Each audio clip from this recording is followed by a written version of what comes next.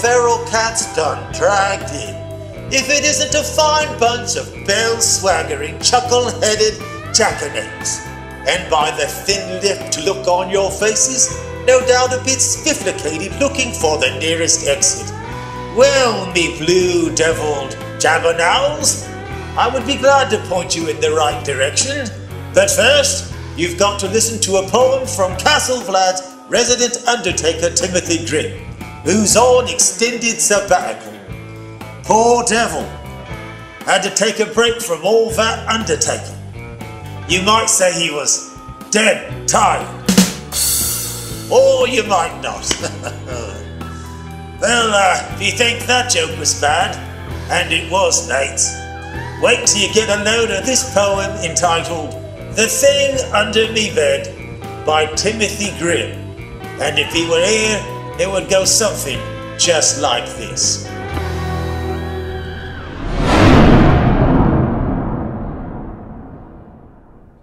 There's a scary thing living under my bed.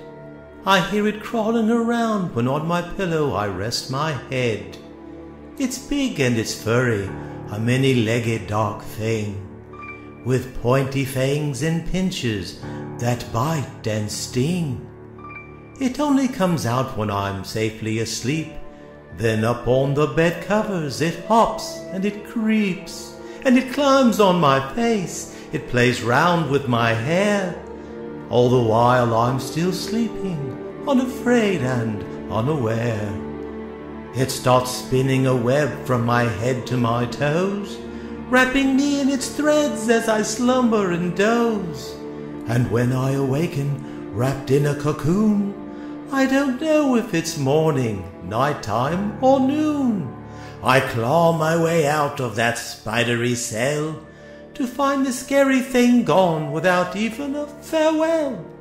Oh, I don't really mind that it visits each night, as long as it doesn't take too big of a bite. I just have one question, this knowledge I lack.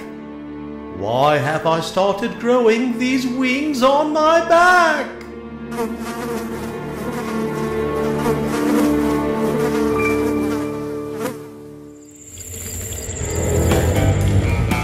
Well, there you have it, me button-headed clawed pates. And if that poem happened to put you to sleep, well, I hope it gave you nightmares. And should you wake up in the wee hours of the morn, I hope you hear the scritch-scritch sound of long spidery legs wrestling about underneath your bed, and you find yourself bound in white gossamer threads.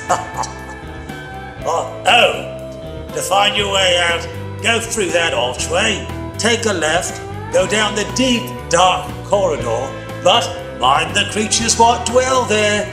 They love nothing more than to feast upon the flesh of jacko-dandies like yourself. Be gone. Gone.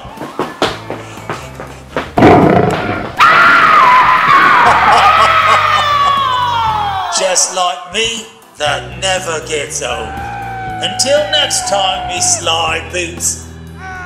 Sweet, dark dreams.